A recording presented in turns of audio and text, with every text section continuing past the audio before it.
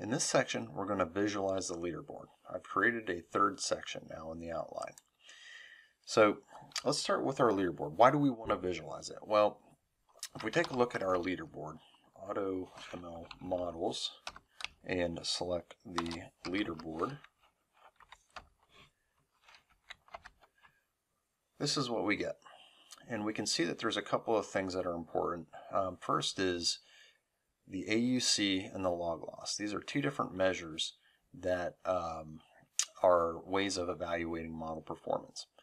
The AUC is what's used by default, but what if we wanted to use the log loss or vice versa?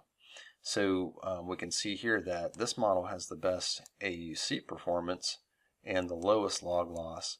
The log loss isn't always lower for the highest AUC model. So it's a good idea to visualize these numbers because they don't jump out. The next thing is that there's a lot of data here too, and we may want to see how the model, all of the models are performing in comparison to each other. The last thing is that stacked ensemble and GLM, so there's information that's kind of buried in this model ID that may be important to us because we may only want to use a certain type of model. So it's a good idea to build a modeling function to be able to help us handle this visualization and really being able to make a good decision about which model we choose.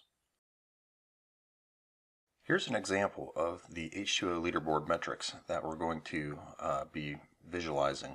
This model performance comparison is essential because we can clearly see that the first three models have much better performance than the 4th through 10th.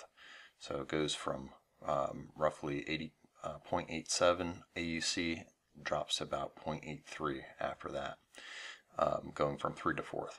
And as you can see, this does a much better job of showing, number one, the models, which models exist in the model, and this just shows the top 10, but it also shows the AUC and the log loss in a visual representation. So you can actually see how the models are performing in comparison to each other.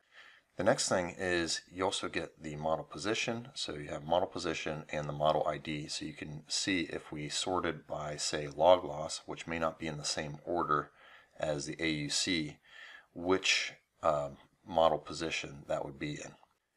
Finally, you can see that the model type is identified visually by color.